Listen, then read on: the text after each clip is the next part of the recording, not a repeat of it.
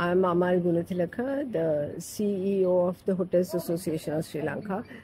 We are here at the Wildlife National Park area, Yala, and staying at Wild Culture Resort, which is a very uniquely designed property with sprawling spaces overlooking a lush green paddy fields right around. Quite unique architecture, great food, and a lovely ambience.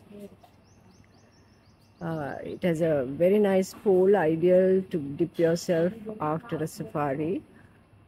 And just 15 minutes away from the Yala National Park, so quite close. And I'm just showing you the sprawling lawns. It's very nice, very spacious rooms with big balconies and a lot of privacy. And I would suggest anyone tries this hotel out if they are in this area.